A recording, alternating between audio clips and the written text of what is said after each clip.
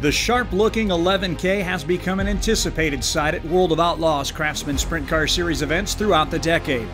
And while Kraig Kinser did not add to his 17 career Outlaw victories in 2018, he did show plenty of speed throughout the season.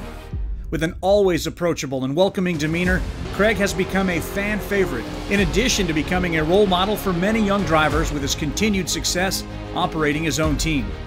Frequently working as just a two-man team, Kinser and crew chief Mikey Kemper tallied a handful of quick time awards and heat race wins, but did most of their damage late in the evening when it counts the most. Kinser had a plus-minus of over 100 positions gained in feature events this season, most notably charging forward at Eldora Speedway. Kinser came from 15th to 4th during the Let's Race 2 event at the Big E, and followed that up with a 13th to 5th charge at the prestigious Kings Royal. Kinser and Kemper also had top 5 finishes at Big Sky Speedway in Montana and at Ransomville and Fulton Speedway in New York.